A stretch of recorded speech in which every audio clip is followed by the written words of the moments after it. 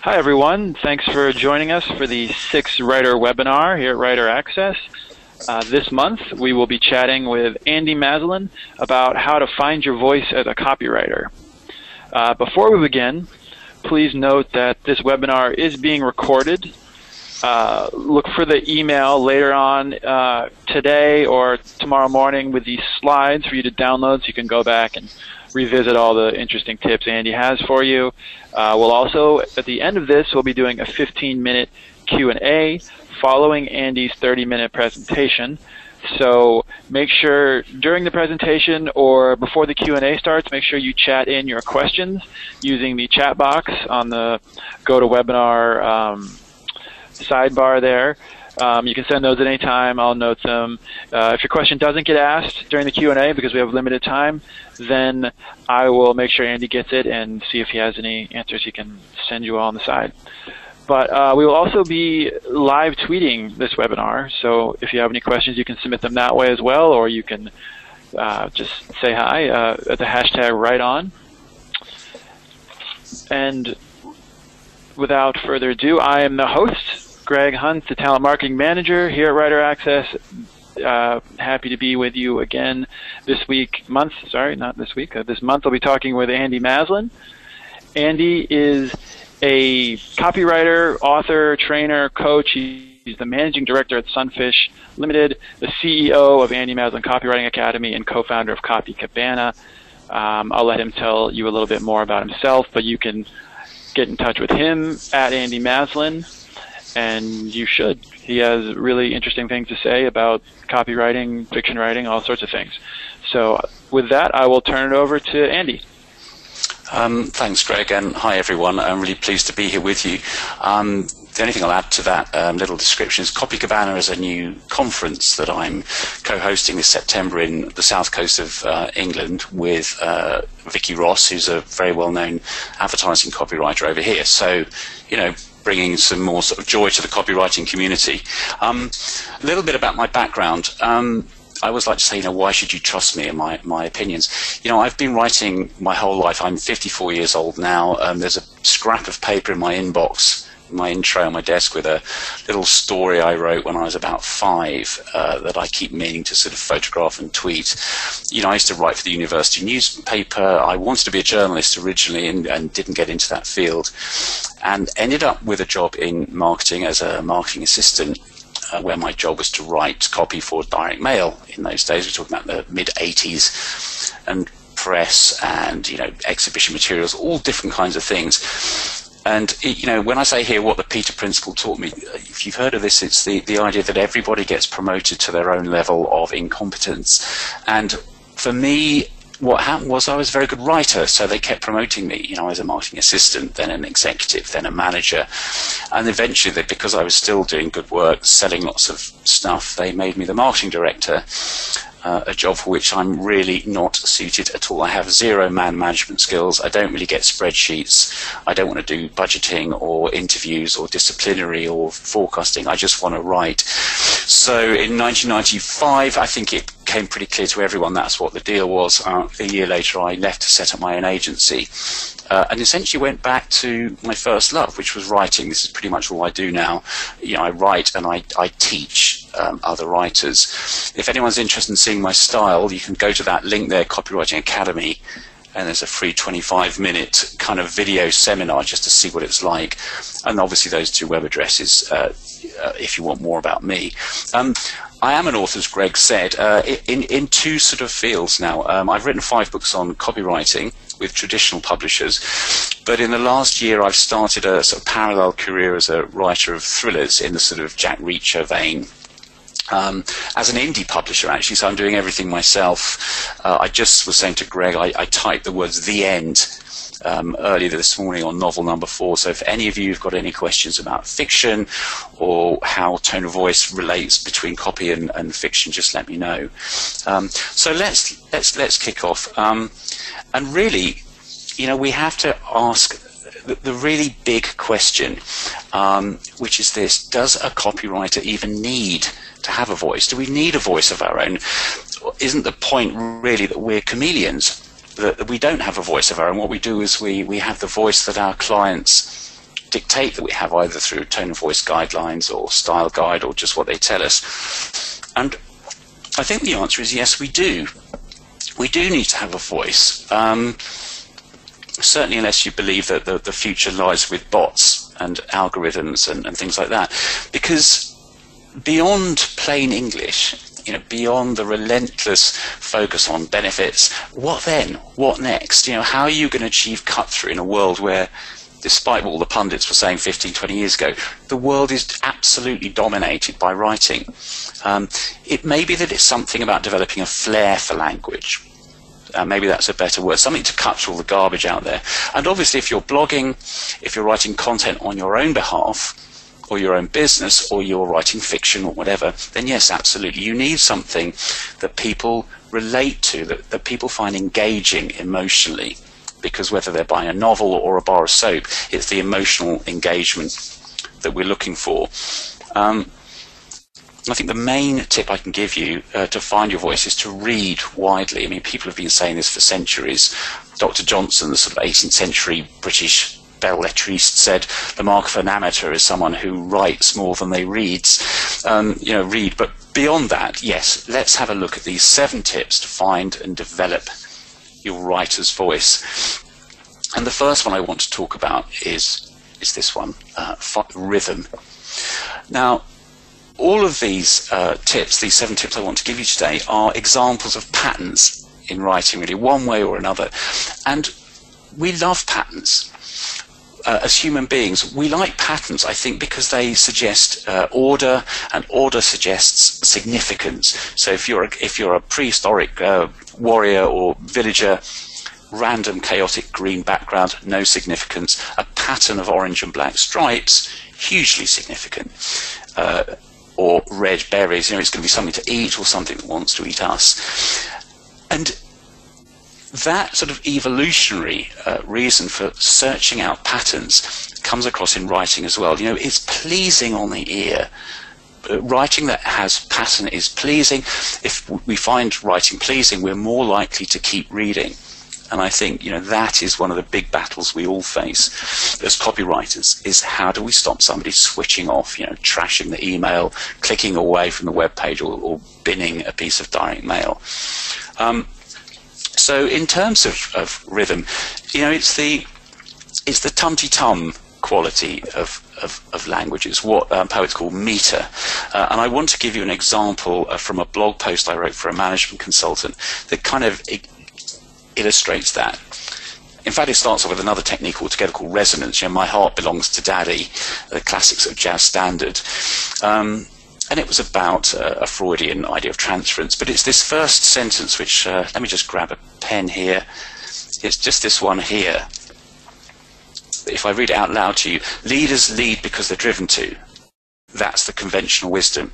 And you can hear there's a nice beat to it. And it's not obvious, but it does just lull the reader, and it gives them something to get a hold of. So that's, I'm going to kind of rattle through these, but please, in question time, you can ask me to sort of elaborate on some of these. The next tip I want to talk about is pacing. Now, everybody learns, I think, as a copywriter very early on in their career that short sentences are the big deal. And yes, it's true. I normally teach that for online writing, 8 to 10 words on average is what you're looking for, maybe 16 for print. Excuse me. But that's the point. It is about averages, not absolutes. If you write your copy entirely using short sentences, it gets very choppy, very staccato. It actually raises people's anxiety levels, stress hormones, literally, which is, if that's the effect you're going for, is fine. But what we really want to do is to have a sort of a pacing to it, variation to make it interesting. So here's an example I'm going to put up. It's a speech I wrote for the chief nurse at University College London Hospitals. I'll read it out loud to you. The old man knew he was dying. So did the ward sister. He had no friends to talk to, no family to sit with him and hold his hand, just a dog and a cat. So the ward sister arranged to have his dog brought in to keep him company. It was against the rules, but the need to do the right thing by the old man was more important for her, so she went ahead and broke them. She got into trouble for it, but said she'd do it again if it was the right thing for the patient. Sorry, and I just clicked through too much. She said she'd do it again if it was the right thing for her patient. So I just want to show you let's just look at where the sentence breaks are there. There's a short sentence to begin with, an even shorter one, then a longer one, then another short one, then a kind of moderately long one, then the longest one of all, and then a short one, and then a medium one. So it's not short, it's not long. It's a sort of ebb and flow. And by reading it out loud, which I can't stress enough, if you want to develop your voice, you really need to get into the habit of reading your copy out loud and listening to how it sounds. You can feel where those pauses ought to come. I have to say, you have to be hot with punctuation. You have to be great with commas as well as full stops. But that's a great way to keep your reader interested and on the hook. So let's move on to talk about musicality in a little more depth. Musicality is all about patterns, much more about the sound of the writing rather than the structure or the shape of it. There are lots of different things we could talk about here. I just want to pick two. The first one is alliteration, and the second one is rhymes. As you know, alliteration is the repeated initial syllable, initial letter, or, to be honest, the repeated initial sound of the initial letter. If you say something like "sing a song of sixpence," that's far too obvious in copy or anything like it. But if you said something, if you were doing, luxury cars or train travel, and you said, "If there's a softer seat on the market, we'd be surprised," that's not so obvious, and it does have this, and it should be subconscious, a subconscious pleasurable aspect to it. We don't really want to be drawing attention to what we're doing in terms of the technical tricks, but if we are subtle about the way we use them, we're building up this pleasurable experience as the reader reads, and they feel minded to keep going. So let me show you an example which I I found online when I was writing persuasive copywriting. It's from Singapore Airlines. And it's just this first line, really. The new first-class seat is your private and exclusive sanctuary in the sky. In fact, it's rhythmic as well. It's not just that we have alliteration. It's also a really nice bit of rhythm. And in fact, we've got this S under exclusive sanctuary in the sky and first class seat. So there's a lot of internal rhymes, sound rhymes, where we're just repeating that S sound. I'm not sure about what I think about this rhyme of atmosphere and stratosphere, but certainly as far as alliteration goes, I think it works really well. So let's just move on. We're still with musicality, but I want to talk about the other half of the sort of equation, which is to do with rhymes. Now, I think if you have complete rhymes, I'm so much in love, like a hand in a glove, that's great for songwriting, maybe even for poetry these days. It's far too much of an effect. It's far too visible and audible for copy or content writers, or fiction, for that matter, or essay writing. It calls too much attention to itself. So the pattern obscures rather than complements the meaning. But if you rhyme internal sounds in words, so this is called assonance, you can create something really memorable, really sticky. It's very, very effective. So I want to show you a few examples of that in advertising. First of all, a classic from Heinz, beans means Heinz. So we've got this lovely n's kind of sounds. It's unusual to get assonance with consonants, but not completely unheard of. And you've got that internal beans means, which is also a kind of rhyme in its own right. Then the next one is Gillette, which allegedly is the best a man can get. And again, we're rhyming straightforwardly Gillette and get, but within the slogan, you've got that short E sound in best and get, and actually in man and can. So even within what's that, a 6-word slogan, there's a whole lot of stuff going on. Really nice, succinct copywriting. And even shorter, a 3-word slogan here from Jaguar, born to perform, which is an almost perfect rhyme, but in fact, strictly speaking, it's just assonance on that or sound. So moving away from patterns for a moment, what I want to talk about in tip 4 is a much more kind of novelistic technique. This is something I've got to grips with in the last year, but I've always played around with it for copy. And it's, what I would call sensory language. Now, a lot of us, when we're writing about products, particularly the more abstract or kind of hard-nosed business-to-business type of products, or if you're writing about pensions, which I do from time to time for Prudential, you get into very abstract, sort of intellectual, high-register language. It's very sterile. There's nothing to do for the reader but to understand the meaning, but they can't really grab a hold of it. So these are the 5 questions that I like to ask. What does it look like? What does it smell like? What does it taste, sound, and feel like? And I was talking to a marketing manager at this pensions company the other day, and she said, "Well, how do we say what does a pension smell like?" And I was saying, well, supposing you start your copy by saying, picture the scene. It's the first day of your retirement. For the first time in 30 years, you can mow the lawn on a Monday morning instead of getting the train to work. Smell that new mown grass, and so on and so forth. So life with the product, for example, doesn't have to be a description of the product at all. People are much more interested in how their own lives are going to be experienced in the future. And when you solve a problem with a particular product, maybe that's an opportunity to bring in some of this sensory language. What I'd like to do for you is to just read you a very, very short extract from Trigger Point, which is the first thriller I published this time, about 6 months ago, actually, last October. The scene is a Hells Angels clubhouse. Gabriel Wolf is this ex-Special Forces soldier who's gone to conduct a bit of business. And we sort of right at the top where these Hells Angels emit high-pitched giggling and throaty rumbles, liquid with cigarette smoke and years spent breathing road dust. Who did you think I was, boy? Brad Pitt. This set off another riot of hooting and cawing. Gabriel decided to take the initiative back. No, you're far too good-looking. Meeks paused for a split second and scratched his chin. Funny guy, huh? Yes, I am Davis Meeks. Why don't you come inside, have a beer, and we can talk business? Meeks slung a heavy arm around Gabriel's shoulders and walked him into the shadowy interior of the clubhouse. Gabriel tensed for a blast of the other man's sweat, but instead got a blast of citrus, overlaid with aftershave. You just never knew.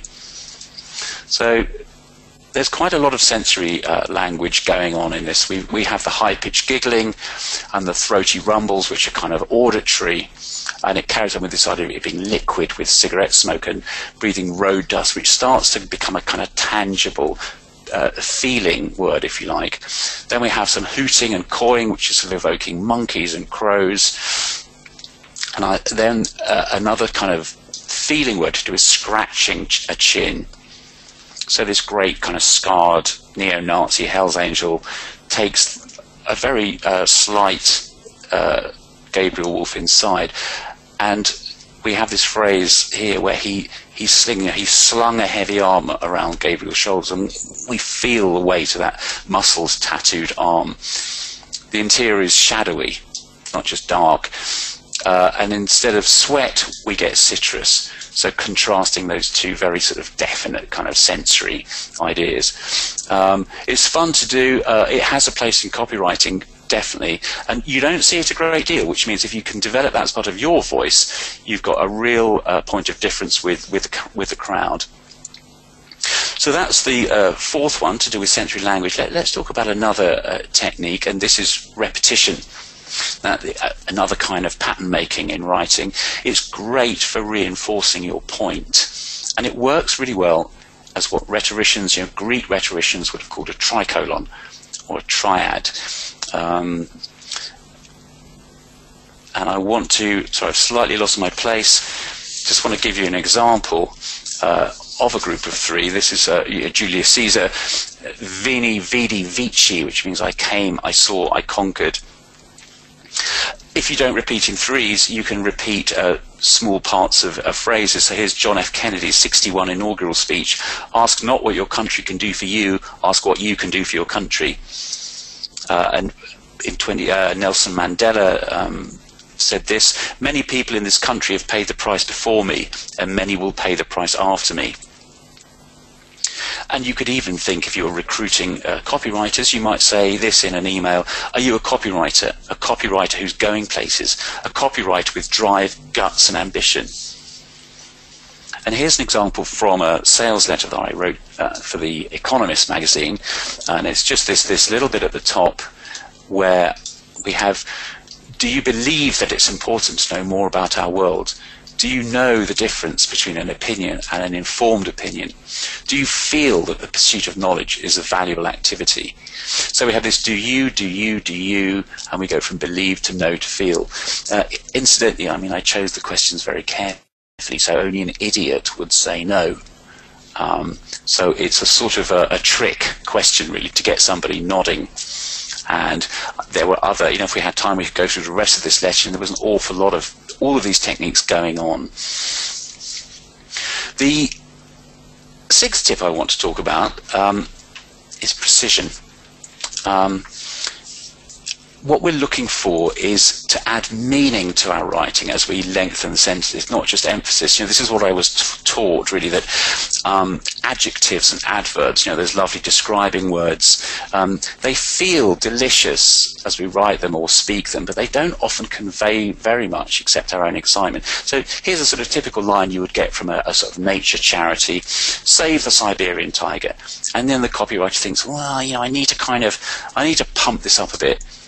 And now it becomes save the magnificent Siberian tiger, which is being cruelly hunted. And like, well, what's magnificent about it? And as opposed to being kindly hunted. So those words don't really do any good at all. So we then do this: save the magnificent Siberian tiger, which is being cruelly hunted and is in terrible danger. Again, this is I see this all the time with charity clients. Their own emotions are coming out onto the page or the screen. It's what I call emoting, not evoking. But we need to do a bit of editing, because some of these words aren't adding anything except emphasis. And it's these three, really. We need to take out magnificent, we need to take out cruelly, and we need to take out terrible. So now it reads: save the Siberian tiger, which is being hunted and is in danger. Now, that you may feel this still lacks a bit of poetry, but it has more impact. So what can we do next?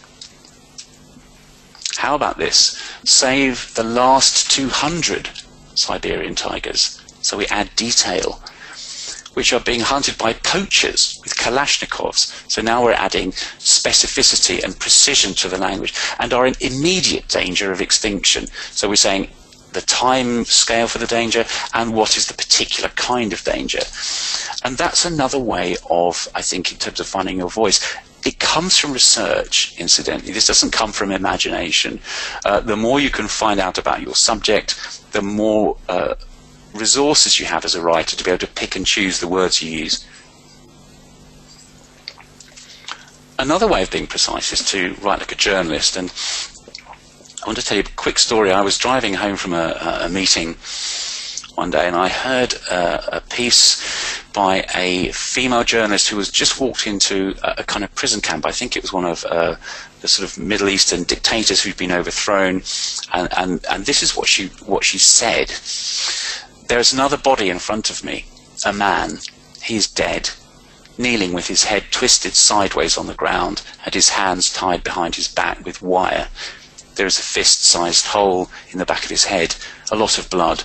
The smell is bad. Everywhere. These were assassinations, murders." I nearly had to pull over. I mean, she was breathing very shallowly. This was in real time. She was walking amongst this dreadful scene of carnage and violence. I don't think, or if there are adjectives in that sentence, you hardly notice them. I suppose fist-sized is one. It came from the precision and sparseness of the language, backed by this immersion in the scene, and the very carefully chosen words. And you can see in terms of pacing and rhythm. Now, she's speaking, and I don't suppose she's particularly rehearsed it, but you can see what a natural communicator she is in her language. So lastly, in my tips, I'm aware that we're kind of cantering through them, is this great tip from sort of every fiction tutor ever: show, don't tell.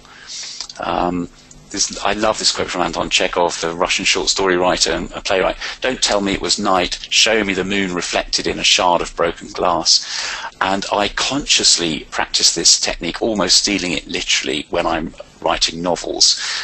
It's such a great thing. It stretches your writing muscles, you know, and the classic is the lazy writer who says, I'm writing to you about an exciting new development. That's telling, and it's completely cliche telling as that. What you really want to do is to show somebody the development that you're excited about. So I'll close with a couple of examples. This first one is telling. This 1,000 thread count Egyptian cotton bed linen is the height of luxury. Or we could say, run your fingers over the satin smooth surface of this 1,000 thread count Egyptian cotton bed linen and feel the difference. Now that's showing. People can picture it. They can imagine themselves there. Or this one. Creating a perpetual motion machine has baffled and eluded inventors for centuries. You know, that's true. It's just not very involving. Or we say the puzzle of perpetual motion has been furrowing inventors' brows since Archimedes was playing with his rubber ducky in the bath. And that's showing. So that's it. That's my quick canter through 7 tips for finding your voice and developing as a writer. And Greg, I hope we've got some questions to answer. All right, Andy, thank you so much for that. That was really interesting. I think a lot to think about there. Really cool 7 tips. I'd like everybody now, if you have questions, to make sure you type those into the chat box, or you can send them through Twitter. But if you're here, chat me in a question. If you want Andy to clarify about any of the tips, go a little further. Oh, actually, Andy, can you enlarge that? Sorry. Yeah. Go back. And can we go back to the last slide again? Yeah. Sorry about that, everyone. Oh, no worries. Quick run through it again. A reminder. A lot of information there. So if there's anything that you want to hear more about, be sure to chat us in. In the meantime, I'll say let's make sure we stay in touch. Obviously, you can follow Andy on Twitter at Andy Maslen. Follow me, chat with me on Twitter, Greg or Hunt, at Writer Access as well. You can email me, Greg at Writer Access, and I definitely encourage you to check out Andy's website and his work. So, can I just interrupt? Sorry, Greg, and sorry everybody. That personal site is my author site. There's an extra dot in the middle. It's not andy.maslen.com. It's just andymaslen.com. But we can change that, I guess, on the slides before you send them out. Yeah, I think actually, does Google read those? I think I might just ignore those and treat it like it's nothing. I'm not really sure about that, but I think they'd probably be okay if they go to that. But find Andy. Google Andy Maslen. He's pretty well. Yeah. That'll do it. Just to start off, I wonder, I'd like to hear more about your fiction writing. We talked a little bit about this before we got on, but I think it's really interesting how you're transitioning. You've been doing the copywriting, and now you have 4 or 5 books out. Can you just tell us a little bit about that and where you see that going, and how you got into that? Well, it's an interesting story. I was, for years, 20-odd years, I've been preaching that I am, that we are not creatives. We are salesmen who happen to, or women who happen to use the written word. I used to write poetry at school and some short fiction, but I always said, no, I'm not a writer, I'm a copywriter. And then on vacation last year, my wife said to me, the difference between us is you're a writer who runs a business agency, and I'm a business agency director who sometimes writes. And it was as if someone had kind of, the big golden pointing finger came out the sky. And when we got home, I picked up a notebook and I scribbled out about 3,000 words longhand of the beginning of this novel, Trigger Point. And it just flooded out, 120,000 word first draft in about 6 weeks. I immediately started the second one, and the third, and just today typed the end on the 4th in this series. I write for a couple of hours every day at minimum. I get up at 6 a.m. and write for an hour. I write on the train. I write in the evenings, and it's been a completely sort of transforming experience for me. I mean, I'm still doing the copywriting in sort of office hours if there's writing to be done. But I have to say, having sort of tasted the sweet honey of writing fiction, and I've always been a long form writing. I've cut my teeth writing direct mail, but there's something incredibly liberating about writing a sort of, 6-figure manuscript, because you don't have to condense everything down into short sentences, paragraphs, sections, whatever. You don't have to write. I mean, people do write novels in plain English, but you don't have to. You can go wherever you want to go with it. As long as the reader turns the next page, you're allowed to do it, So it's kind of cool. It's kind of parallel career at the moment. Did you find it hard to break the habits, these, writing things short, being concise, the things you learn in copywriting? Did you find it hard to kind of transition over to being a novelist? Yeah, it's a good question. I mean, when I look at the first novel and compare it to the one I've just finished, you can see how I've loosened up, if you like, as a stylist. The first one was almost written like ad copy, lots of short sentences, lots of sentences without verbs in, and actually in the editing process and redrafting, I kept seeing all this stuff and said, that's, don't worry. People don't think this is junk mail. You don't have to keep rattling along. You can afford to take your time and pause to describe something, and just sort of loosen up a bit, like the tips we've been talking about today. You're still aware of, pacing and rhythm and all of these kind of things I was talking about. But I've always said, as a trainer, the difference between copy and, let's say, fiction is nobody buys copy. Copy is an interruption. It's junk mail, it's spam, it's trash, it's marketing speak. If somebody buys a novel, even if it's just for a few dollars or pounds, they literally have invested in it.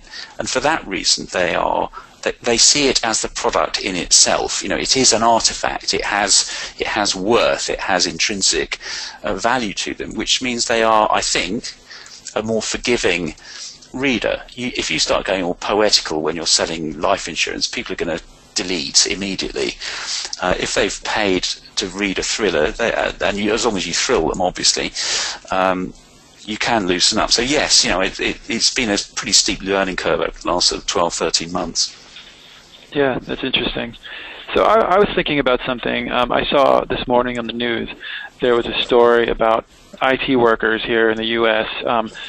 Basically being forced to train their replacements abroad and being replaced, and in the future possibly being replaced by, computers or something like that, or bots, as you mentioned. And you talked a little bit in the beginning of the presentation about the importance of writing as a job and sort of its place.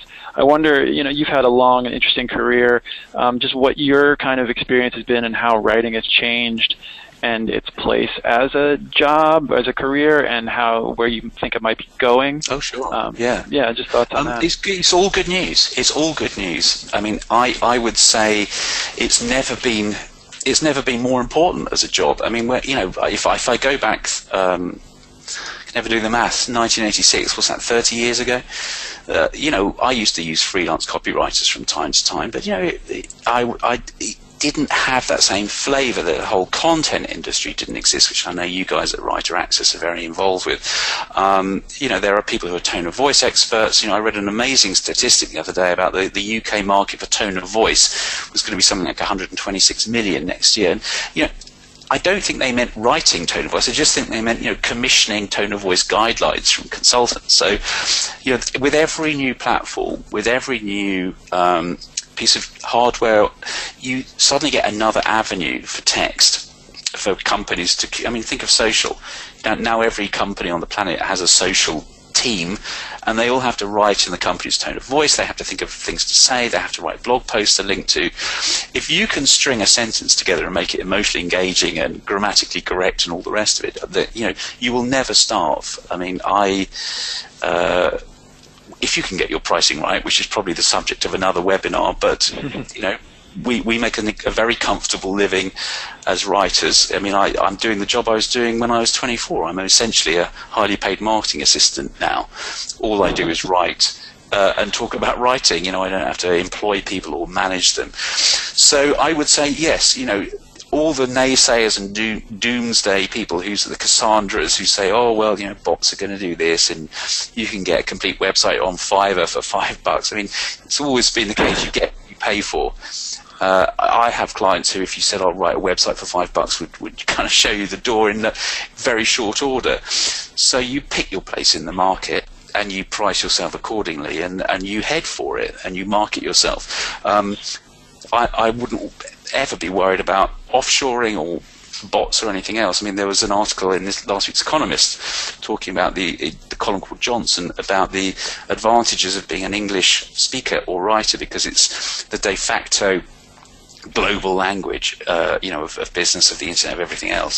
So I would say learn your chops, do your marketing, get your pricing right, and as I said, you will never starve, and you will have a great time. I love getting up to go to work. It's barely discernible, the difference between work and play for me. It's, somebody said to me the other day, we get paid to do our hobby. That's great, yeah. So I wonder, you're very established, and like you said, you've been doing this for decades. Would you have any advice for newer writers who are looking to kind of begin their writing career? Where do they start? Obviously, you said, learning a craft, but as far as marketing themselves, just getting into that world, what could you suggest? Oh, well, let's divide it. Let's assume that this person, John or Jane, is going to, this is somebody who can write, or they're going to be able to very shortly. They're going to read the right books, do the right creative courses or exercises, go on courses, get themselves a mentor. I think it's actually remarkably simple. What you have to do is make a list of companies whose brands you admire and write to the marketing director and say, I love your brand and I would like to write copy for you. And if that doesn't work, ring them up. And if that doesn't work, go and stand outside their house with a sandwich board when they're leaving for work saying, Mr. Hunt, I love your brand. I want to work for you. I love it so much I'll work for nothing. Please give me a go. And the writer with chutzpah, to use that Yiddish word, they get the gigs. You can sit on your backside all day and tweet and do social and, create infographics about the 5 ways to use an apostrophe. And I think you can kid yourself as a freelancer that that's marketing, but you will starve. Or you can go very sort of 19th century or early 20th, pick up the phone, get some FaceTime with somebody. I used to be a marketing director. They're lovely people. They usually got a mountain of problems, and if you come along and say, I know you've got a mountain of problems, and one of them is nobody in your team can write copy, but I can. Great, they say, what can you do? When can you start? But I think you have to hustle. It's a confidence issue.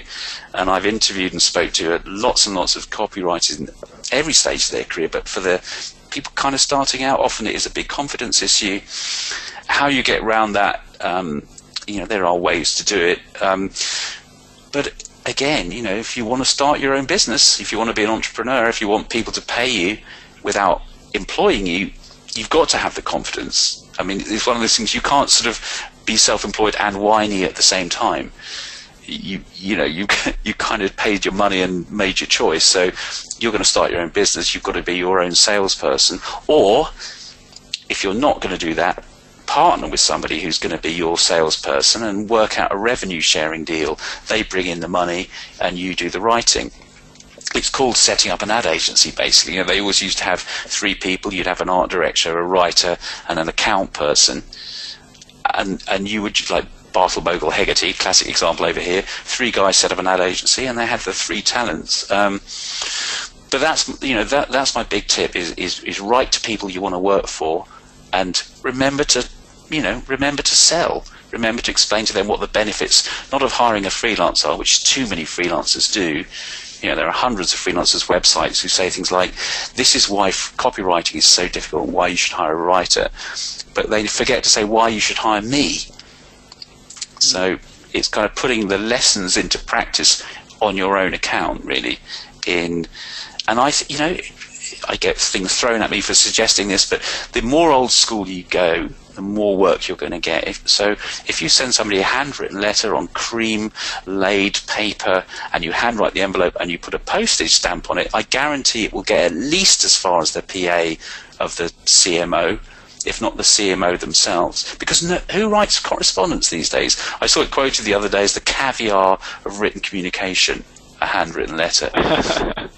So, invest a little bit of time, make yourself stand out with something that looks like it came from another century, and it will get opened. I like that. Go analog. Absolutely. Yeah, I'm super analog. I'm kind of old school. Very cool. Another question I'm seeing, a theme of, how do you deal with revisions from clients and notes in general? Like sort of the big question as a writer, if you really love your craft and you think you've done a great job, what's your kind of take on that philosophy? Okay. Brilliant question, whoever asked that. I've been doing this a long time, as you know, and I still get it, and it still makes me want to go out and kill something.